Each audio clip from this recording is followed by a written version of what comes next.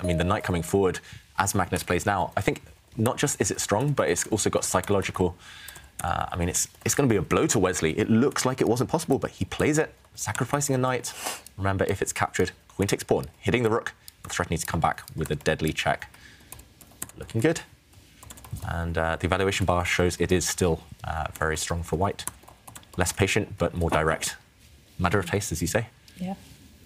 And yeah, Magnus putting pressure on this one. It feels like Wesley's been on the back foot from move 1, or as soon as we've joined the game, essentially. And down to 3 in a bit minutes, and it's only move 24. Wesley up against the clock and up against Magnus, who's in the rhythm, who's really upping the ante. And there you see Magnus focusing hard, and a critical move on the board for Wesley. So, ooh, I just like that image of both of those.